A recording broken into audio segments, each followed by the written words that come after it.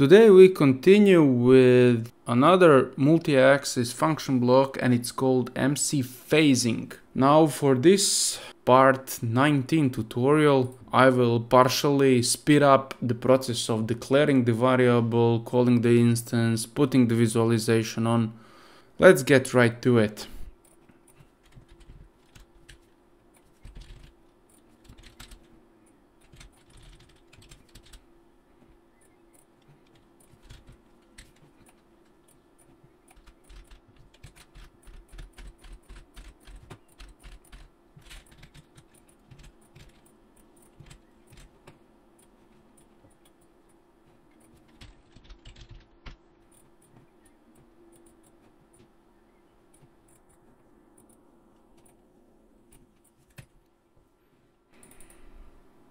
Now we need to prepare set position for a virtual axis and our real axis, which is slave. I would like to have also from our phasing block input and output. So MC phasing, execute, and let's add MC phasing, done. Yeah, okay. Convert to multi, and we can log in. Run. Let's download our trace. Okay.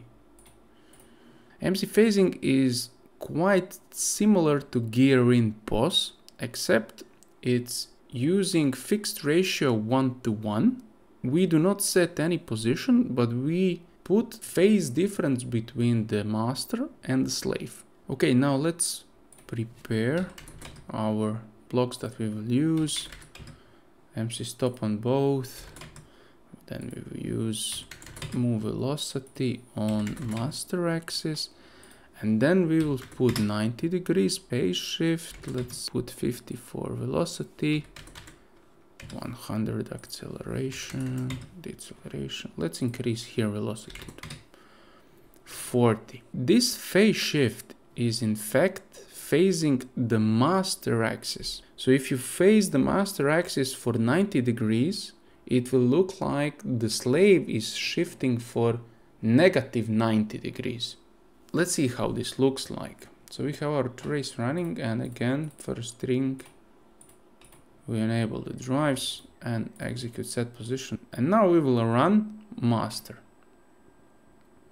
Okay, master is running, and then in certain point of time we will execute MC phasing, and we will see how it's following. So let's execute, let's say now. Okay. And now you see that in fact the slave is 90 degrees behind the master. Let's stop the trace and analyze. So what happened is cursor, at a certain point we executed our function block, and we see that master is somewhere 190, and now the slave starts to work. And then exactly at the point when it's done, let me move the cursor. At this point, he caught up with the master with exactly 90 degrees difference. And here is perfectly 90 degrees behind the slave.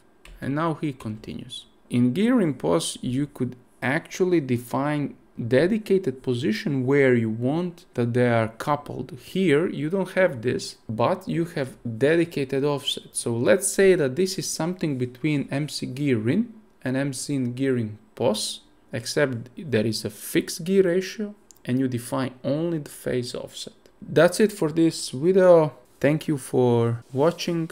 If you liked it, give it a thumbs up. Don't forget to subscribe, and I'll catch you in the next video. Bye.